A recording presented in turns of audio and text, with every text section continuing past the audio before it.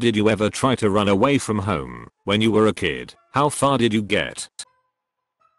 I received my map of the road to El Dorado via Burger King Kids Meal. I didn't know what the map was for, how far it would be, or even how to read it. None of that mattered. Burger King gave me a mission, and I could not fail them. Not again. I packed my shit, Pokemon cards and a light snack, and I would leave in the morning. I told my parents of my trip who supported me in my endeavors. The next morning I announced my departure and kissed my loved ones goodbye. I walked across the street heading towards the forest. When I got to the mouth of the woods I heard was sounded like a snake. I screamed and ran back to my house. It turns out my dad was throwing rocks at the trees. Speaking of rocks and running away, my 7-year-old brother decided he would run away after some argument with my parents. He packed a suitcase and left it at the door, but for some reason he went back up to his room and sulked for a while. During this sulk fest, my dad put a load of rocks in the suitcase.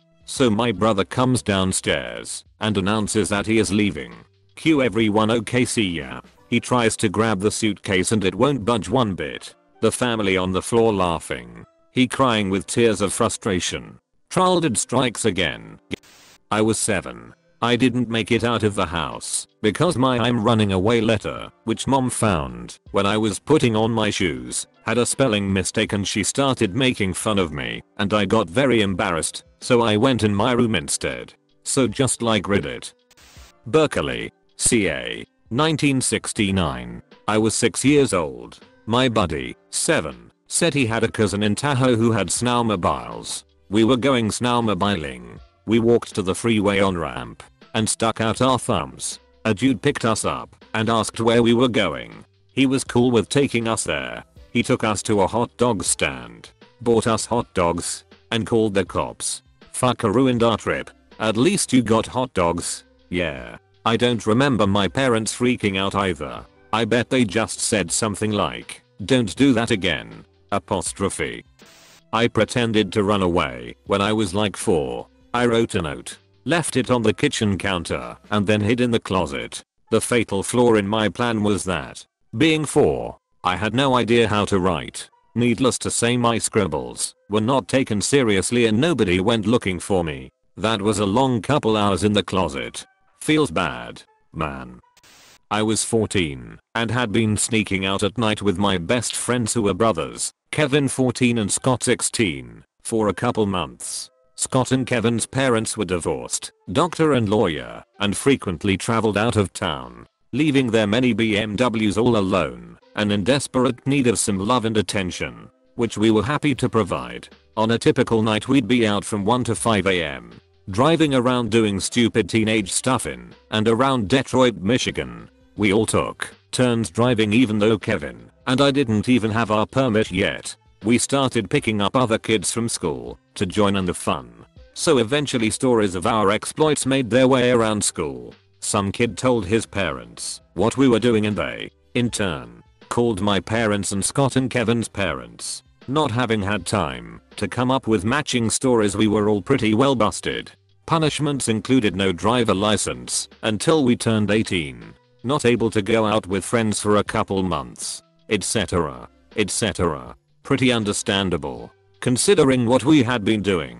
Kevin and I felt the punishment was too severe and we decided our parents should be taught a lesson. We agreed to run away together in the misguided hopes that our parents would realize how much they love and miss us, and then they would be more lenient with us. Scott decided not to come. Smart move. The night we got busted by our parents for all the sneaking out, Kevin snuck out of his house again and withdrew a couple $100 with his mom's ATM card. The following day before school I swiped my mom's Amoco gas station, credit card and radar detector. At about 10 AM Kevin and I left school, walked to his mom's house, grabbed the keys to one of her BMWs and took off. We drove all the way from Michigan to Colorado and once there managed to rent a hotel room and skis. Spent a couple days skiing in khakis and school shirts. No jackets and only one set of gloves to share at Arapahoe Basin and Keystone until we ran out of money. Then we drove back home. Our reception was not as we had envisioned.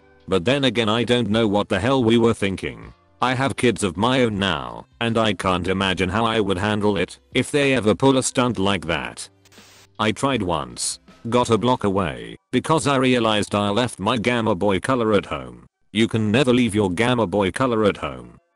When my ex-husband was about 10, he told his mom that he was going to run away from home. Expecting a totally different reaction from her than he got, she stripped his butt naked, told him he came into her world naked and he would leave it the same way, and out on the doorstep she put him. Lol. That is the only thing I care to remember about that woman, and I swore if our son ever told me he was going to run away, that I would do the same thing. Bizarre. But effective. But bizarre. Didn't try to run away, but my mum packed a bag for me and threw it out of the house and said I have to leave too. All because I didn't do my homework and my teacher called. I was 10. Asian parents. You can always get your own back when it comes to choosing a nursing home for them in later life. For Asian parents, their nursing home is usually one of their kids' house. Posted this before but it's relevant. I got mad at some imagined slight when I was about 5 years old and decided to run away from home. My mom seriously tried to talk me out of it, then gave up and helped me pack a bag with an article or two of clothing and my favorite stuffed animal and a few toys. She asked me, "What are you going to eat?" So I asked her to make me a peanut butter and jelly sandwich for the road. She did. I then proceeded to very solemnly tell her goodbye and went down the steps to the sidewalk and took off down the street. After a few minutes she came down to the corner where I had been standing for a few minutes and asked what was wrong. I turned to her all angry with tears running down my face and said I can't cross the road by myself. I never tried to run away from home, but I did once try to run away to home. I was born and raised on an American Air Force base in Germany, since my father is American and was in the Air Force for a very long time. We lived in a neighboring German town off base a few kilometers away, but everything including school etc. was inside the base. I was about 8 or 9 at the time, and I used to like to hang out at this after school club and play games with my friends. My father picked me up after school and drove me to the club. But when I got to the doors I noticed they were locked and there was a sign saying it was closed that day. By the time I had turned around, my father had already driven away and gone home. I was really bummed out and didn't really know where to go to find a phone or anything. So after walking all the way to the other side of the base to the hangars where he worked to find everyone gone, I decided I might as well just walk home. The base's entrance and exit is always guarded by a couple of armed soldiers. And to get inside you have to show an ID card. To get out however, it's usually no problem. But apparently they found it rather suspicious when an 8-year-old bummed out kid with a backpack walked right past them and away from the base. I had actually managed to walk quite far before one of the soldiers caught up with me, rifle drawn and telling me to stand still and put down my bag. Already having had a bad experience that day, and now scared as shit, I did what he said while bursting to tears. They brought me back to their post after searching my bag and my pockets and realizing I wasn't a threat. And then I explained who I was and what I was doing. When my dad picked me up, I was helping them check the IDs of people driving into the base. TLDR, Air Force kid tries to sneak out of the base to go home and gets caught. Epic. Thanks for sharing. I tried. Didn't make it down the street because I wasn't allowed to cross it by myself. My parents said years later that they had the hardest time not laughing when I came back so shortly after storming out. Ran away around the age of 12. During the summer. Decent weather. In a major city. Slept on a deli rooftop next to a warm vent. Along with a friend who died in prison a few years ago.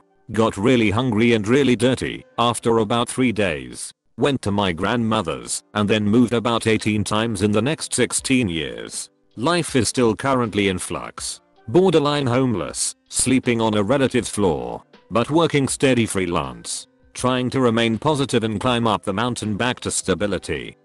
The porch. I would get mad and threaten to run away. My dad finally got fed up with my empty threats and packed a bag for me and put me and the bag outside.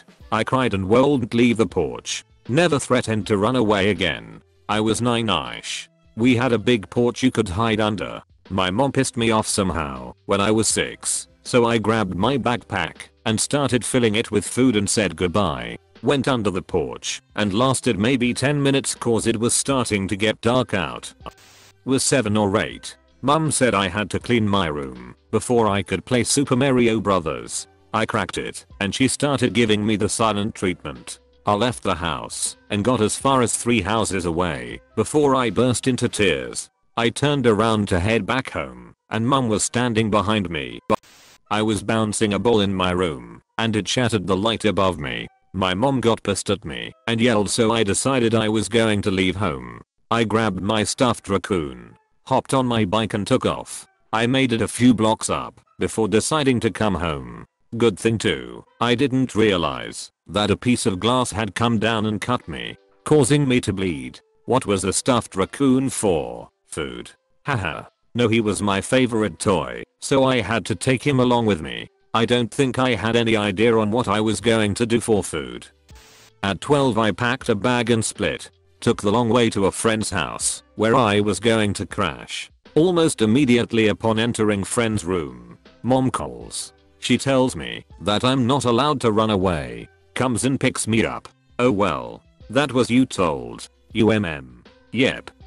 I threatened to leave and my mother just said okay. After grabbing my stuffed animals in my book bag, I walked through the kitchen, only to have my mother stop me and give me a banana, saying I might get hungry out there. Then I left. I made it to the first street light, 20 feet from the driveway, before turning around and crying to my mom. So close. I was maybe 6 or 7. Did you have to give back the banana? Not quite sure what I did with it. Knowing me, probably let it rot in my backpack.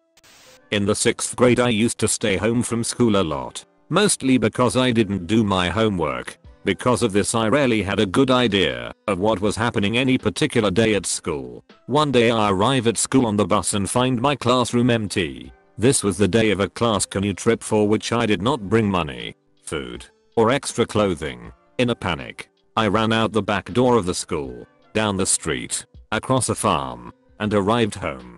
This is when I found out the school/my parents called the cops. Oops. TL. Doctor ran home from school. Cops were called.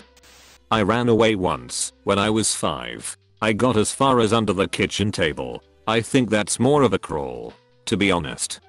Lived in the suburbs, made it to downtown Street Paul when I was 14.